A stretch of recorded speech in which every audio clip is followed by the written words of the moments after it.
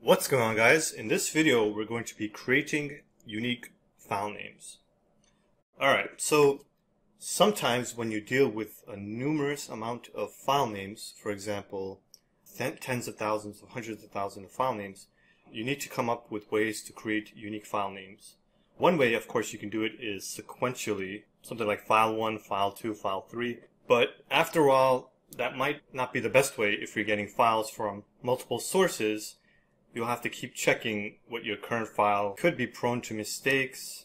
For example, you might by mistake have a file name with a space due to misspelling, and that'll create another sequential loop where you're adding to that 1, 2, 3, 4. So when dealing with tens of thousands, hundreds of thousands of file names, it's good to create unique file names. When I was dealing with web scraping images and stuff like that, this is what I used. Tens of thousands, hundreds of thousands of images, try to create unique file names. Alright, so I'll give you a simple toy example and I'll show you how to create unique file names. So the first thing is we have two functions, save to file and load pickle. If you guys are not familiar with pickle, pickle is Python's inherent way to save and load data. So you could actually save and load data structures unique to Python, dictionaries, lists, etc. And it's called serialization. That's the correct, sort of the official terminology. I'm not going to go into too many details, but it just takes the pickle file name and the data, and it saves the data to a pickle file, and this is just to load the pickle file to get back our data. So two simple functions to save and load data.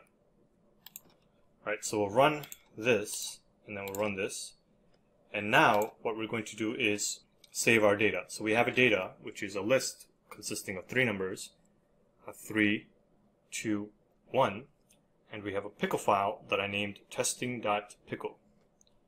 So I will run this, and now I will run this above function save to file. So save to file, pickle file, data, and data is of course this portion here. So I run this, and now if we check the directory, you see that I have something called testing.pickle. So this pickle PKL extension is one of the official formats for saving a file as a pickle. The other one is .pickle, if I'm not mistaken. I think in Python 2 they use .pickle, in Python 3 it's .pkl. I would have to go back and check, but you guys can check. Or they're interchangeable and you can use one or the other. I'm not really too sure at the top of my head. Alright. So we saved the pickle, and now what I'm going to show you is that if we have another data structure, 421, and we use the same pickle file, testing.pickle, and if we run the save.toFile function, it's going to overwrite the pickle file. So if I try to load pickle, you'll see it loads the updated data structure instead of the original. So this is one thing you have to be careful of with pickles. You can easily overwrite your file. Now usually you don't need to create random names for pickles, but since my next video is going to be dealing with pickles, I felt like I should just introduce pickles in this video. But usually you don't deal with hundreds of thousands of pickles. Usually you'll have like maybe some images with hundreds of thousands of random images, and that you just need to make sure they're not overwriting each other. Anyway, now we'll go on to creating the unique names. First, I'll give you a brief introduction to random.choice. Random.choice takes a list or an iterable, and it will randomly choose one of the elements. So if I run this, it randomly chose 1. If I run this again, it randomly chose 1 again, and it chose 3. So the good part about random.choice is that there is replacement.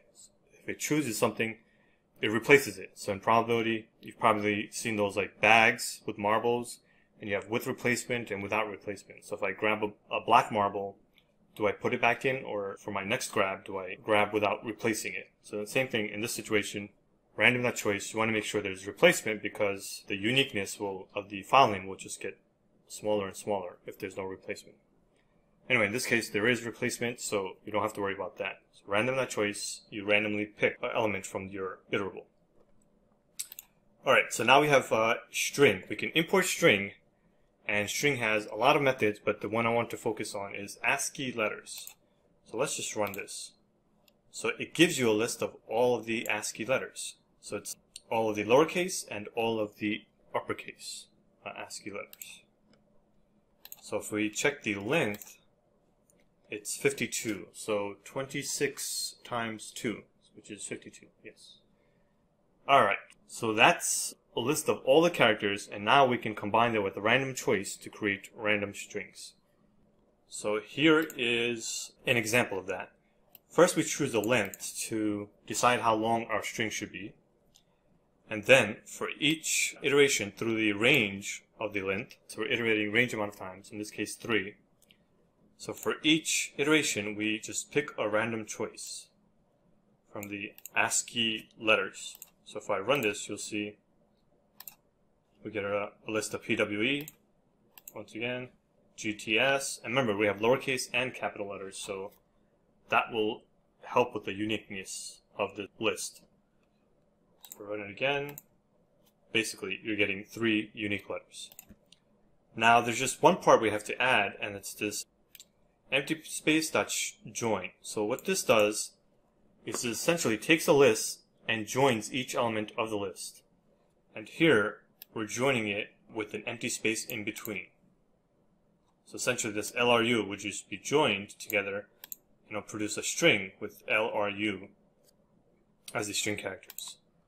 So let me just run this. Now that we have the function saved to memory, we can run random string, and basically it's the same thing as this, but it's in string format, and we're using 6 here. If I run this again, we're getting unique characters. Alright, so if 52 letters is not enough, string also has something called string.digits. You could check the dots. There might be characters as well, I'm not sure, but you have to be careful with characters in Windows. But nevertheless, here is string.asci characters, letters, and string.digits if you want to expand your total list of characters. So it's the lowercase, uppercase, and letters. Alright, so that's pretty much the gist how to create random letters. Now I've just updated this function. So define save to file, pickle file data, which is the same thing. Now all this does is if it checks if the pickle file exists, if it does exist, if always.path that exists, this is the way to check if a file exists. We'll split it because remember a file has a file name and an extension. So we get the file name and extension. Then all we'll do is for the new pickle file, we'll take the base name and add a random string. So in this situation, all we're doing is we're holding onto the base name and then we're just adding a random string. So this way, if you want to search for a certain type of pickle file, say you're saving lists of cars, and you can name your pickle file cars, and you can use that as the base name and just add random strings so you can differentiate between all of the different car pickle files. So that's basically what I'm doing here. So you have file, which is the base file name, plus a random string to differentiate between all the different car pickle files. And then we have to, of course, add the extension as well. So we get the full pickle file name. And we'll just print it out so you can see. And so if the file exists, we do this. If not, we just take the original pickle file name, which is here. So this name gets either updated here, or we get the pickle file name from here. And then we just run these same lines of code as the original function to actually save the data to the pickle file. So I'll run this, and now I will just run this, and you'll see that since testing.pickle already exists, it should create a new unique name using testing as the base name. Alright, so our new name is testing_IOC. Now, it's not really creating a unique file name, but the odds of having 2 file names be the same name is extremely low.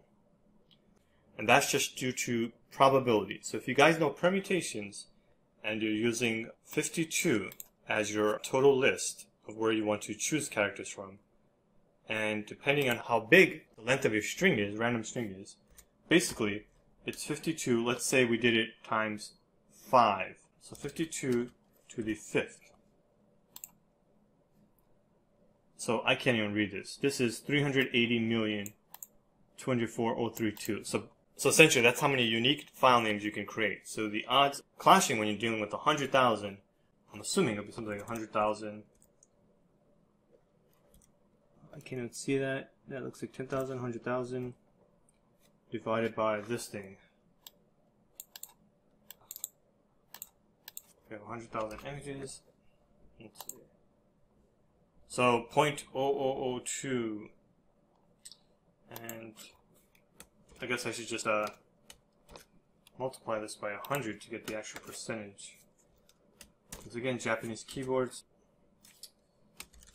Multiplied by 100.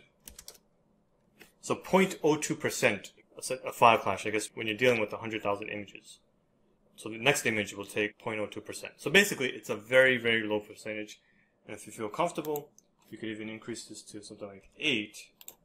So this is just a ridiculous number. So you don't really have to worry about file name clashing. It's a very, very rare instance, depending on how many images you're dealing with. And you can always increase the length of the string. Alright, so that is it for this video. I will see you guys in the next video.